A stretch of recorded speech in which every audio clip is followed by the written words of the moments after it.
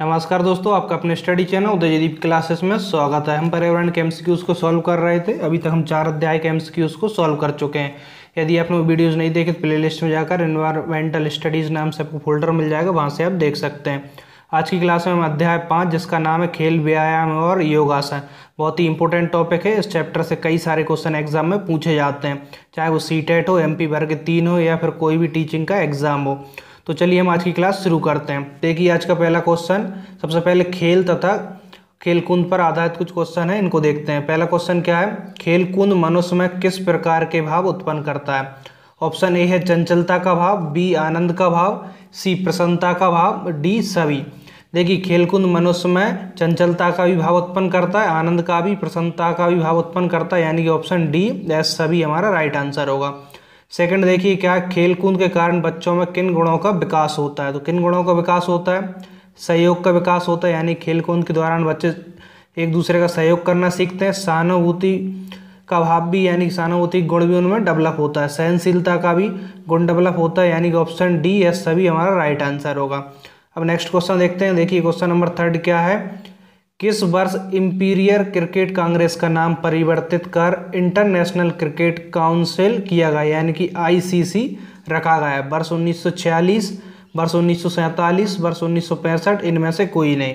देखिए इनमें से हमारा कौन सा ऑप्शन राइट होगा, सी, यानी कि वर्ष 1965 में इंपीरियल क्रिकेट कांग्रेस का नाम परिवर्तित कर क्या रखा गया, इंटरनेशनल क्रिकेट काउंसिल किया गया।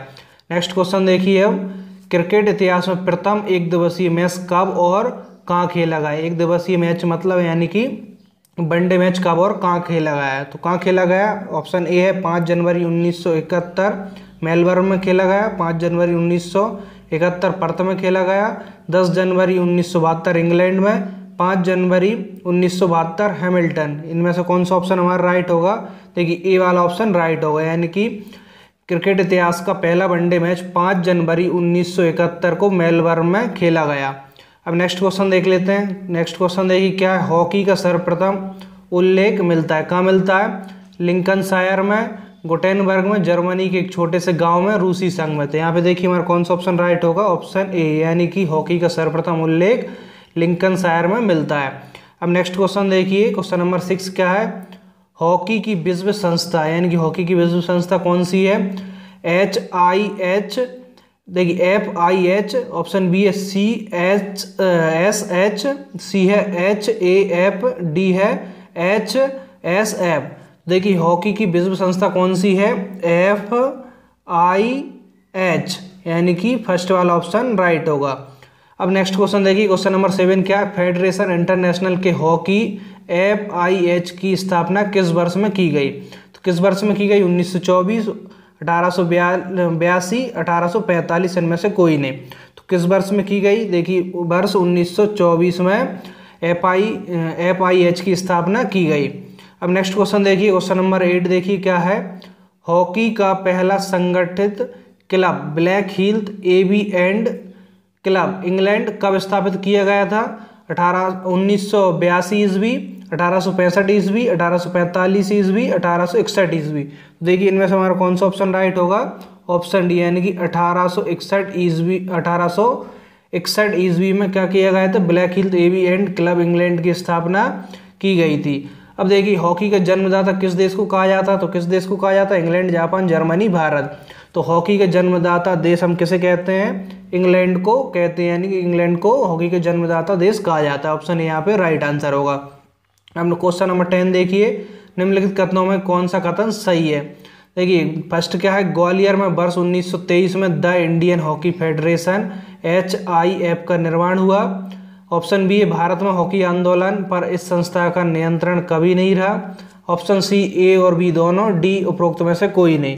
तो देखिए ऑप्शन डी, यानी उपरोक्त में से कोई नहीं, यानी कोई सा भी राइट नहीं है। तो ऑप्शन डी यहाँ पे हमारा ऑप्शन होगा। अब देखिए नेक्स्ट क्वेश्चन देख लेते हैं। क्वेश्चन नंबर 11 क्या है, क्वेश्चन नंबर 11 देखिए निम्नलिखित कथनों पर विचार कीजिए। फर्स्ट क्या, हॉकी का पहला अंतर्राष्ट्रीय मैच 26 जुलाई 1895 को हुआ। सेकंड ऑप्शन क्या है, यह मैच वेल्स एवं आयरलैंड के मध्य खेला गया। सी, ए और बी दोनों, डी उपरोक्त में से कोई नहीं। देखिए यहाँ पे हमारा कौन सा ऑप्शन राइट होगा, बी, यानी कि यह मैच वेल्स एवं आयरलैंड के मध्य खेला गया, जो कि राइट है। देखिए हॉकी का पहला अंतर्राष्ट्रीय मैच कब हुआ था, 26 जून को हुआ था, लेकिन यहाँ पे जुलाई दिया है। यदि 26 जून 1895 दिया होता तो हमारा राइट आंसर ए होता, यानी कि ऑप्शन सी पर राइट होता, ए और बी दोनों। लेकिन यहाँ पे 26 जुलाई दिया, इसलिए हमारा ऑप्शन बी राइट होगा, यानी कि मैच बेल्जियम आयरलैंड के मध्य खेला गया था। अब देखिए नेक्स्ट क्वेश्चन देखते हैं। Federation international the football association FIFA की स्थापना कब हुई? कब हुई? वर्ष 1896 नई दिल्ली, वर्ष 1900 लंदन, वर्ष 1902 बर्लिन, वर्ष 1904 पेरिस। तो देखिए इनमें से हमारा कौन सा ऑप्शन राइट होगा? ऑप्शन डी, यानी फीफा की स्थापना कब हुई थी? वर्ष 1904 में पेरिस में हुई थी। अब नेक्स्ट क्वेश्चन देख लेते हैं। नेक्स्ट क्वेश्चन देखिए, क्वेश्चन नंबर 13 क्या है? अखिल भारतीय फुटबॉल फेडरेशन की स्थापना कब हुई? कब हुई? वर्ष 1914, 1937, 1882, 1943। तो देखिए इनमें से हमारा कौन सा ऑप्शन राइट होगा? बी, यानी कि वर्ष 1937 में अखिल भारतीय फुटबॉल फेडरेशन की स्थापना हुई। अब नेक्स्ट क्वेश्चन देखते हैं। नेक्स्ट क्वेश्चन क्या है? टेबल टेनिस की चैंपियनशिप पहली बार आयोजित की गई थी वर्ष 1920 में, 1927 में, 1813 में या 1954 में। तो देखिए इनमें से हमारा कौन सा ऑप्शन राइट होगा? ऑप्शन बी, यानी कि 1927 में टेबल टेनिस की चैंपियनशिप पहली बार आयोजित की गई थी। अब नेक्स्ट क्वेश्चन देखिए, क्वेश्चन नंबर 15 क्या है? निम्नलिखित कथनों में कौन सा या कौन से कथन सही है? फर्स्ट ऑप्शन क्या है? टेनिस चैंपियनशिप 1877 ईस्वी में पुरुषों के लिए आरंभ हुई। टेनिस चैंपियनशिप में महिलाओं की प्रतिस्पर्धा 1884 में प्रारंभ हुई। ए और बी दोनों, उपरोक्त में से कोई नहीं। तो देखिए इसका हमारा कौन सा ऑप्शन राइट होगा? ऑप्शन सी, यानी कि ए और बी दोनों राइट है। अब नेक्स्ट क्वेश्चन देखिए, क्वेश्चन नंबर 16 क्या है? आधुनिक बैडमिंटन का उद्भव किस देश में हुआ? किस देश में हुआ? Germany, Italy, England, USA. तो देखिए इनमें से हमारा कौन सा ऑप्शन राइट होगा? ऑप्शन सी, यानी कि आधुनिक बैडमिंटन का उद्भव कहाँ पे हुआ था? इंग्लैंड में हुआ था। अब नेक्स्ट क्वेश्चन देखिए, बैडमिंटन खेल किस शताब्दी की शुरुआत मानी जाती? किस शताब्दी की शुरुआत मानी जाती? 17वीं, 18वीं, 14वीं या 15वीं। तो देखिए इनमें से हमारा कौन सा ऑप्शन राइट है? बी, यानी कि बैडमिंटन खेल की शुरुआत कौन सी शताब्दी से माना जाता है? 18वीं शताब्दी से माना जाता है। अब नेक्स्ट क्वेश्चन देख लेते हैं। क्वेश्चन नंबर 18 क्या है? निम्न में से कौन सी ट्रॉफी बैडमिंटन से संबंधित नहीं है? इंदिरा कप, अमृत दीवान कप, चड्डा कप, उबेर कप। तो देखिए यहाँ पे इंदिरा कप किससे संबंधित है? हॉकी से संबंधित है। जबकि अमृत दीवान कप किससे संबंधित है? अमृत दीवान, चड्डा कप, उबेर कप, तीनों ट्रॉफी बैडमिंटन से संबंधित है। तो यहाँ पे देखिए क्या पूछा है? इनमें से कौन सी ट्रॉफी बैडमिंटन से संबंधित नहीं है? तो कौन सी होगी? इंदिरा कप, जो कि हॉकी से संबंधित है। अब नेक्स्ट क्वेश्चन देखिए, क्वेश्चन नंबर 19 क्या है? अंतर्राष्ट्रीय बैडमिंटन फेडरेशन की स्थापना की गई वर्ष 1925 में, वर्ष 1932 में, वर्ष 1934 में, वर्ष 1938 में। तो देखिए इनमें से हमारा कौन सा ऑप्शन राइट होगा? ऑप्शन सी, यानी कि वर्ष 1934 में अंतर्राष्ट्रीय बैडमिंटन फेडरेशन की स्थापना की गई। अब नेक्स्ट क्वेश्चन देखते हैं। क्वेश्चन नंबर 20 देखिए क्या है? विश्व बैडमिंटन चैंपियनशिप की शुरुआत कब हुई? कब हुई? 1971 में, 1876 में, 1975 में, 1977 में। देखिए इनमें से कौन सा ऑप्शन राइट होगा? ऑप्शन डी, यानी कि वर्ष 1977 में विश्व बैडमिंटन चैंपियनशिप की शुरुआत हुई। अब नेक्स्ट क्वेश्चन देख लेते हैं। क्वेश्चन नंबर 21 क्या है? यहाँ पे सर्वप्रथम बैडमिंटन संघ की स्थापना कब और कहाँ हुई थी? कहाँ हुई थी? 1872 भारत में, 1893 इंग्लैंड में, 1883 जर्मनी में, 1883 फ्रांस में। तो देखिए सर्वप्रथम बैडमिंटन संघ की स्थापना कब और कहाँ हुई थी? तो इनमें से हमारा कौन सा ऑप्शन राइट होगा? ऑप्शन बी, यानी कि 1893 में इंग्लैंड में हुई थी। अब नेक्स्ट क्वेश्चन देखते हैं। क्वेश्चन नंबर 22 क्या है? International association of athletics federation की स्थापना किस वर्ष हुई थी? वर्ष 1910, वर्ष 1912, वर्ष 1914, वर्ष 1916। देखिए इनमें से हमारा कौन सा ऑप्शन राइट होगा? देखिए ऑप्शन बी, यानी कि 1912 में international association of athletics federation की स्थापना हुई थी। देखिए अब नेक्स्ट क्वेश्चन देखते हैं। क्वेश्चन नंबर 23 क्या है? कबड्डी खेल का आरंभ कहाँ से हुआ? कहाँ से हुआ? सभी को मालूम होगा, भारत से हुआ। तो ऑप्शन ए यहाँ पे राइट आंसर होगा। अब देखिए व्यायाम पर संबंधित क्वेश्चन देखते हैं। देखिए क्वेश्चन नंबर 24 क्या है? निम्नलिखित में से किस अंगीय प्रणाली की व्यायाम प्रक्रिया में भूमिका लगभग नगण्य मानी जाती? किसकी? श्वसन प्रणाली, पेशी प्रणाली, पाचन प्रणाली, हृदय वाहिनी। तो देखिए इनमें से हमारा कौन सा ऑप्शन राइट होगा? तो यहाँ पे देखिए ऑप्शन सी, यानी पाचन प्रणाली की भूमिका नगण्य रहती है। ऑप्शन सी यहाँ पे राइट आंसर होगा। अब नेक्स्ट क्वेश्चन देखिए, क्वेश्चन नंबर 25 क्या है? यहाँ पे दैनिक व्यायाम व प्रशिक्षण के प्रभावों में से कौन सा या कौन से कथन सही हैं? फर्स्ट ऑप्शन क्या है, दैनिक व्यायाम व प्रशिक्षण के फलस्वरूप फिटनेस बढ़ जाता है, फेफड़ों की संपूर्ण क्षमता बढ़ जाती है। सी है ऑप्शन, किसी एक कार्य के लिए श्वास गति में तीव्रता प्रशिक्षण प्राप्त व्यक्ति में अत्यधिक होती है। ऑप्शन डी, ए और बी दोनों। तो देखिए इसमें से हमारा कौन सा ऑप्शन राइट होगा, ऑप्शन डी, यानी कि दैनिक व्यायाम व प्रशिक्षण के प्रभाव क्या पड़ते हैं, दैनिक व्यायाम व प्रशिक्षण के फलस्वरूप फिटनेस बढ़ जाता है, राइट है, फेफड़ों की संपूर्ण क्षमता बढ़ जाती है, यानी कि ऑप्शन ए और बी दोनों राइट होंगे, यानी कि ऑप्शन डी यहाँ पे हमारा राइट आंसर होगा।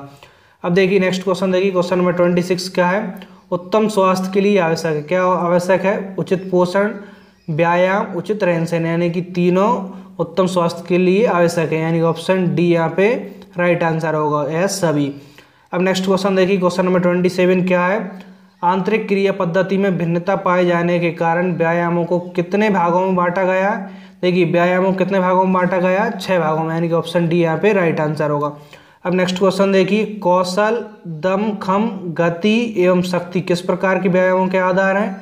सहायक व्यायाम, निश्चेष्ट व्यायाम, क्रियाशील व्यायाम, समतानी व्यायाम। तो देखिए इनमें से हमारा कौन सा ऑप्शन राइट होगा, ऑप्शन सी, यानी क्रियाशील व्यायाम है।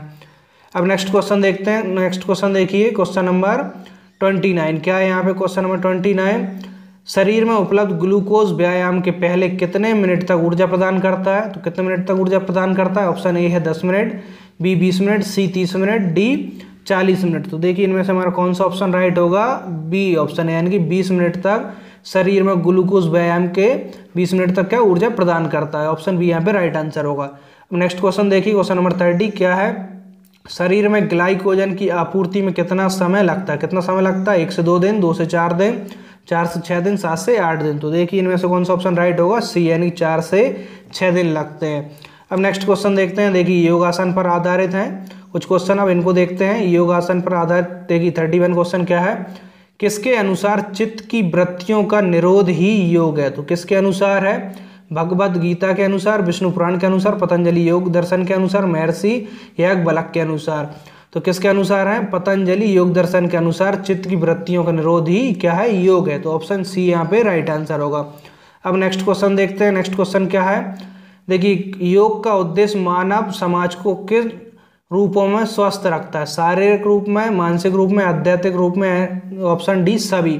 तो देखिए योग सभी रूपों में समाज को क्या रख सकता है, स्वस्थ रखता है, यानी कि शारीरिक स्वास्थ्य भी रखता है, मानसिक स्वास्थ्य भी, आध्यात्मिक, यानी ऑप्शन डी यहाँ पे राइट आंसर होगा। अब नेक्स्ट क्वेश्चन देखते हैं, नेक्स्ट क्वेश्चन क्या है, खालिस्तान द्वारा स्फूर्ति, संतुलन, समन्वयन, सामर्थ्य जैसी क्षमता विकसित की जा सकती है, किसके द्वारा, योगाभ्यास, योग दर्शन, योगाश्चित, योग रूढ़, यानी कि योगाभ्यास द्वारा स्फूर्ति, संतुलन, समन्वयन, सामर्थ्य जैसी क्षमता विकसित की जा सकती है, यानी कि ऑप्शन ए यहाँ पे हमारा राइट आंसर होगा। अब नेक्स्ट क्वेश्चन देखते हैं, क्वेश्चन नंबर 34 क्या है, उदर क्षेत्र में मांसपेशियों को तान कर मेरुदंड की लचक बढ़ाता है, कौन बढ़ाता है, धनुरासन, वृक्षासन, चक्रासन, चतुरासन। तो देखिए इनमें से हमारा कौन सा ऑप्शन राइट होगा, ऑप्शन ए, यानी कि धनुरासन क्या करता है, उधर क्षेत्र में मांसपेशियों को तान कर मेरुदंड को लचीला बनाता है। तो ऑप्शन ए यहाँ पे राइट आंसर होगा। अब देखिए नेक्स्ट क्वेश्चन देखते हैं, क्वेश्चन नंबर 35 क्या है यहाँ पे, ताड़ासन नाम किस वृक्ष के नाम पर रखा गया। जैसे कि इस आसन के नाम से क्लियर है, ताड़ासन किस वृक्ष के नाम पर रखा गया होगा, ताड़ वृक्ष के नाम पर रखा गया, यानी कि ऑप्शन बी यहाँ पे राइट आंसर होगा। अब नेक्स्ट क्वेश्चन देखिए, वृक्षासन करने से क्या होता है, एकाग्रता विकसित होती है, शरीर का संतुलन सुधरता है, रक्त परिसंचरण सुधरता है, ऑप्शन डी उपरोक्त सभी। तो देखिए वृक्षासन करने से क्या होता है, एकाग्रता विकसित होती है, शरीर का संतुलन भी सुधरता है, रक्त परिसंचरण भी सुधरता है, ऑप्शन डी यहाँ पे उपरोक्त सभी राइट आंसर होगा। अब नेक्स्ट क्वेश्चन देखते हैं, क्वेश्चन नंबर 37 क्या है, पाद हस्तासन से क्या लाभ होता है, क्या लाभ होता है, लचीला मेरुदंड, जठराग्नि प्रदीप, कब्ज में लाभ, और ऑप्शन डी है एस सभी। तो इनमें से हमारा कौन सा ऑप्शन राइट होगा, ऑप्शन डी, यानी कि एस सभी। अब नेक्स्ट क्वेश्चन देखिए, क्वेश्चन नंबर 38 क्या है, भद्रासन में बैठने की स्थिति खालिस्तान भी कहलाती है, क्या कहलाती है, तानासन, दंडासन, वृक्षासन, वीरासन। तो देखिए इनमें से कौन सा ऑप्शन राइट होगा, बी, यानी कि दंडासन कहलाती है। भद्रासन में बैठने की स्थिति और क्या कहलाती है, दंडासन भी कहलाती है। तो ऑप्शन बी राइट आंसर होगा। अब नेक्स्ट क्वेश्चन देखते हैं, क्वेश्चन नंबर 39 क्या है यहाँ पे, पाचन तंत्र में सुधार लाने वाला सर्वोत्तम आसन है, कौन सा है, वज्रासन, विश्रामासन, ताड़ासन, भद्रासन। तो देखिए इनमें से कौन सा ऑप्शन राइट होगा, ऑप्शन ए, यानी कि वज्रासन करने से पाचन तंत्र में क्या होता है, सुधार आता है। अब नेक्स्ट क्वेश्चन देखिए, क्वेश्चन नंबर 40 क्या है? खालिस्तान के अभ्यास से शरीर में कार्य करने की क्षमता को नया जीवन मिलता है। किससे? वक्रासन से, वज्रासन से, भुजंगासन से, विश्रामासन से। देखिए इनमें से कौन सा ऑप्शन राइट होगा? ऑप्शन ए यानी कि वक्रासन के अभ्यास से शरीर में कार्य करने की क्षमता को क्या होता है? नया जीवन मिलता है। तो ऑप्शन ए यहाँ पे राइट आंसर होगा। अब नेक्स्ट क्वेश्चन देखिए, क्वेश्चन नंबर 41 क्या है? मकरासन नहीं करना चाहिए। किसको नहीं करना चाहिए? निम्न रक्तचाप में, हृदय रोग में, गर्भावस्था में, ऑप्शन डी इनमें से सभी यानी कि एस सभी। देखिए ऑप्शन डी सभी होगा, यानी मकरासन कब नहीं करना चाहिए? जब निम्न रक्तचाप हो, हृदय रोग हो और गर्भावस्था में हो, यानी कि ऑप्शन डी यहाँ पे राइट आंसर होगा। अब नेक्स्ट क्वेश्चन देखिए, क्वेश्चन नंबर 42 क्या है? सेतु बंध शब्द का क्या अर्थ है? क्या अर्थ है? सेतु निर्माण, नहर निर्माण, सड़क बनाना, भवन निर्माण। तो सेतु बंध शब्द का क्या अर्थ है यहाँ पे? सेतु निर्माण, यानी कि ऑप्शन ए यहाँ पे राइट आंसर होगा। तो ठीक है, यहाँ पर हमारी क्लास कंप्लीट होती है। आई होप आज की क्लास आपको जरूर पसंद आई होगी। यदि क्लास पसंद आई तो वीडियो को लाइक कर दें और आप कमेंट्स करना बिल्कुल ना भूलें। और आप चैनल पर न्यू चैनल सब्सक्राइब कर बेल आइकन को भी प्रेस कर दें, इससे कि नेक्स्ट वीडियो की नोटिफिकेशन आपको मिलती रहे। तो मिलते हैं नेक्स्ट क्लास में। Thank you.